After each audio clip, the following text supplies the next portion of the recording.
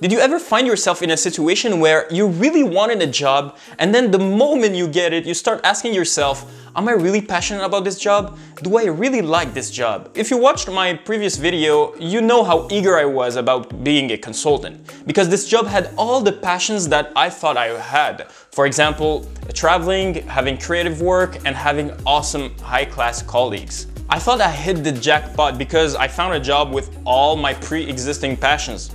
That's what I thought. However, during the year, I found myself unmotivated, sad, and unfulfilled when the day-to-day work had nothing to do with the passions I just listed. So I asked myself, what should I do to have a fulfilling career if following my passion isn't the key to happiness? So in this video, we'll analyze why passion is the last thing you should follow and what to do to ensure you find the right job for you by using the best-selling book So Good They Can't Ignore You by Cal Newport. So if you're interested, keep on watching. First, let's state a fact. People with pre-existing career passions are rare. Psychologist Robert Vallerand questioned 539 Canadian university students to find out if they had any passions, and if so, what were they? 84% of students said they had a passion. And you know what they were? The majority said dance, hockey, skiing, reading, and swimming. Those are all hobby-style passions. The most popular answers given had nothing to do with work. In fact, less than 4% of all answers registered had any relation to careers or education.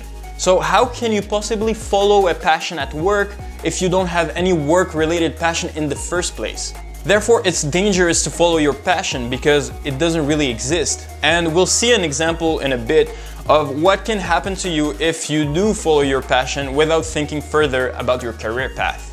Lisa Furrer, at age 38, quit her job in advertising and marketing to pursue her passion, yoga. She bought a 200-hour yoga instruction course with a home equity loan costing $4,000. After finishing the course, she opened her own yoga gym targeting children and pregnant women. Unfortunately, when the recession hit in 2008, her business struggled to a point where she made around $50,000 a year. She ended up buying her food in food stamps, as the New York Times mentioned. So that's a clear example of how following your passion out of the blue without a clear strategy can backfire pretty quickly.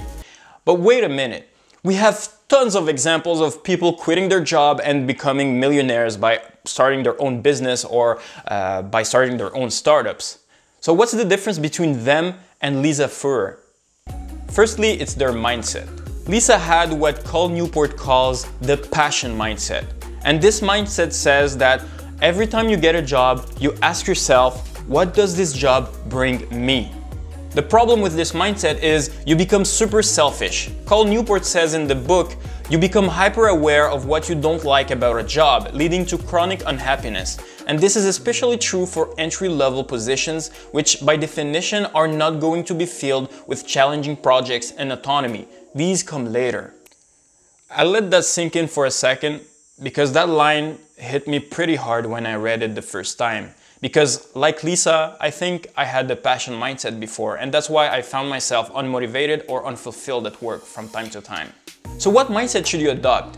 How should you think about your job? Cal Newport says that you should adopt the craftsman mindset, and this focuses on what you can bring to the job. So this mindset frees you up from the burden of always asking yourself, do I really like this task? Am I really passionate about this job? And gives you clarity. So just focus on your skills and focus on giving your best at work. Like Newport likes to say, working right trumps finding the right work. Therefore, if you focus on your skills and doing your best at work, you will develop rare and valuable skills that we are going to call career capital. You know, I'm talking about that kind of skill that makes you indispensable at work. That kind of skills that make your resume shine and that make other people say, damn. For example, mastering the basics of Excel isn't impressive, but knowing how to use the 300+ Excel formulas to enhance your company's business processes is. So you might ask right now, okay, I will focus on my skills, but how can focusing on my skills bring me to a fulfilled career? And for that, we're gonna talk about the career capital theory. According to Cal Newport, 3 traits make a job desirable. Number 1, creativity, having the freedom to create whatever you want. Number 2, impact. You feel like your work contributes to a great cause. And number 3, control. You decide when to wake up, you don't have a boss micromanaging you, and you set your own hours. The thing is, you need enough career capital or skills to buy these traits, or else it's impossible. I like to think of this situation like this. Imagine skills are like money. With that money, you can buy traits that make a job desirable. You gain money through hard practice and time. If you don't earn or save enough money, you'll never be able to buy these traits. Think about it for a second. What happens when you get better at your job? Well, you get promoted, you have more freedom, your salary goes up, and you have more control over your actions. Some people become self-employed, start their own businesses once they have enough skills and enough comprehension of their industry.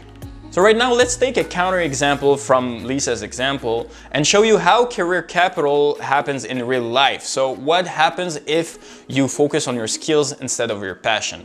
What's funny is 2 days after Lisa's article talking about food stamps, another article came up on the New York Times.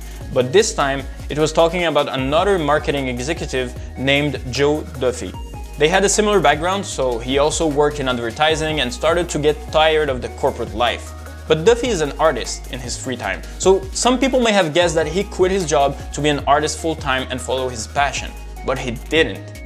Actually, Duffy had the craftsman mindset, so he ignored all the constraints the corporate life was giving him, like having a boss, waking up every morning super early to go to work, and he focused on honing his skills to buy the traits that he wanted in his dream job. So he specialized in international logos and brand icons, and as he became better, he was hired in a new company where he could manage his own department.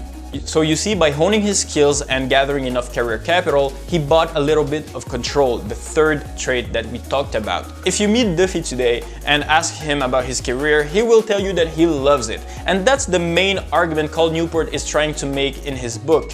He says, stop looking for your passion. Just focus on your craft and on your skills, and then the passion will follow. Famous TED Talk speaker Daniel Pink and author of the book Drive also found in a research that passion follows mastery. In other words, you become passionate about something only after you get the sense of accomplishment that comes from being good at it. Therefore, the only thing that you should focus on right now to have a fulfilling career is be so good they can't ignore you. But if you're looking for a job right now, through your online research, try to look for the main skills the job that you're interested in demands, and then hone those specific skills. And that's the main argument I had in my previous videos when I told you that you should invest in your personal development through websites like Skillshare or Udemy and learn the skills that you will need in your future job. And in that case, companies will not hesitate to hire you. So, what did we learn today? Passion is rare. Not a lot of people have pre-existing career passion inside them, so following your passion can be a mistake.